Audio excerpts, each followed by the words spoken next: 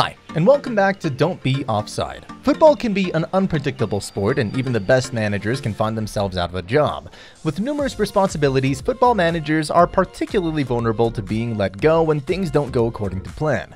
Boards and owners know that a strategic managerial change can be the key to improving a team's performance, and as a result, sacking managers has become commonplace in the modern era.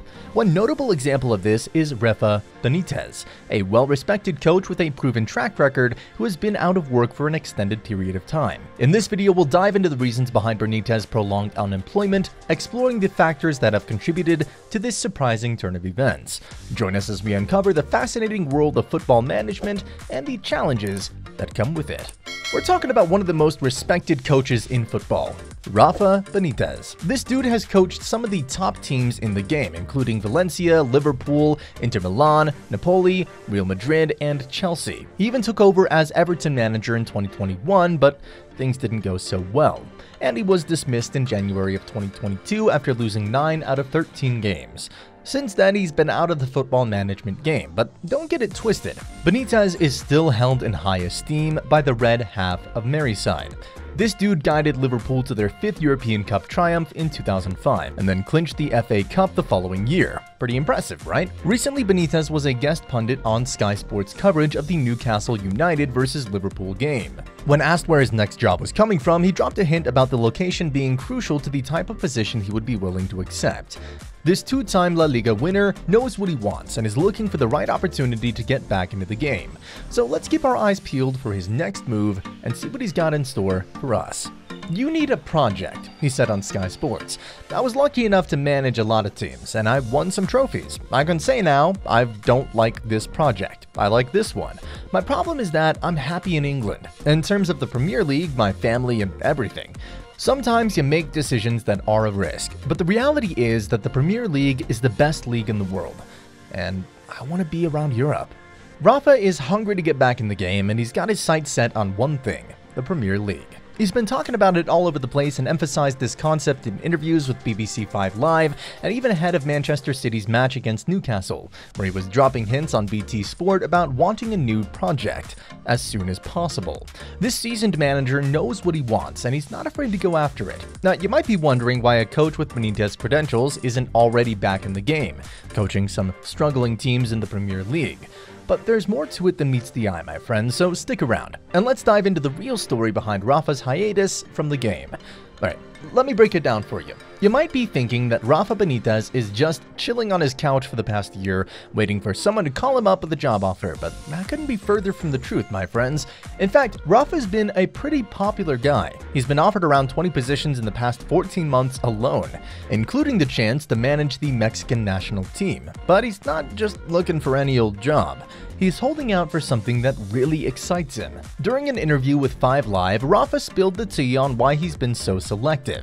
He wants to stay in Europe, preferably in the Premier League, and he's not willing to settle for anything less. After all, with his track record, who can blame him for being a bit picky? But wait, there's more. Rafa even came close to taking one of these offers, but the timing just wasn't right. So he's still on the hunt for his next big challenge, and he's not settling until he finds it. It's worth noting that despite 8 Premier League clubs switching managers this season, with one almost doing so, none of them opted for Benitez. A couple of those clubs' decisions were understandable. Chelsea and Everton had already gone down the Benitez path in the past, and fans weren't exactly clamoring for a repeat performance. Additionally, Benitez's style of play wasn't a good fit for Brighton, who ultimately went with Roberto De Zerbi over him to replace Graham Potter. Aston Villa and Wolves went for successful Europa League winners Unai Emery and Julen Lopetegui respectively. Bournemouth played it safe with caretaker Gary O'Neill, while their takeover was in progress and then made it permanent after a successful run in the autumn. This leaves Southampton and Leeds as the only Premier League clubs yet to find a permanent manager. Southampton went for an offbeat choice, but Nathan Jones's appointment turned out to be one of the worst in Premier League history. After a win over Chelsea, Ruben Selles was appointed as manager until the end of the season. Leeds had their own managerial merry-go-round this season. They first let go of Jesse Marsch, then tried to woo Andoni Iraola from Rayo Vallecano, but he wasn't interested. They then turned to Feyenoord's Arne Slot, who preferred to stay in Eredivisie. Their under-21s coach, Michael Skubala, was appointed temporarily for the double-header against Manchester United, and despite being promised the job long-term, they later opted for Javi Garcia after a disappointing defeat to Everton. So what's the latest for Benitez? It seems that his options are quite limited at the moment. The most obvious choice would be West Ham, but despite their recent crushing defeat, the club doesn't appear to be on the verge of making any changes. Leicester, on the other hand, has shown some signs of life lately, suggesting that Brendan Rodgers' position is secure for now. Meanwhile, Crystal Palace has already brought back Roy Hodgson to manage the team until the end of the season. It would take something truly unexpected to shake things up for Benitez to get a shot elsewhere in the Premier League this season. So unfortunately, it's looking increasingly likely that this season could come and go without Benitez finding a new top-flight opportunity. Benitez is a name that frequently pops up whenever a team is in dire need of some stability. Yet despite his impressive CV, no Premier League team has come knocking. Is it possible that his tumultuous time at Everton has irreparably damaged his reputation in England? Some argue that his legendary status at Liverpool made it impossible for him to succeed at Everton.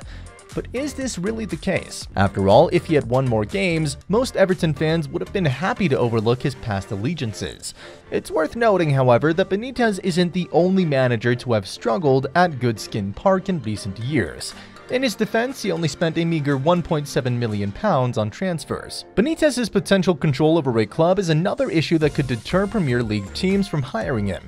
Many clubs have a structured system where a head coach and a director of football work together, where the latter is mostly in charge of transfers. Benitez may want too much control over these decisions, leading to potential conflicts. He had difficulty reaching a compromise with Marcel Brands, Everton's former director of football, who left the club around the same time as Benitez. Moreover, Benitez's style of football isn't always pleasing to the eye. But as the saying goes, beauty is in the eye of the beholder. Some teams prioritize effectiveness over aesthetics and may not mind a less attractive playing style.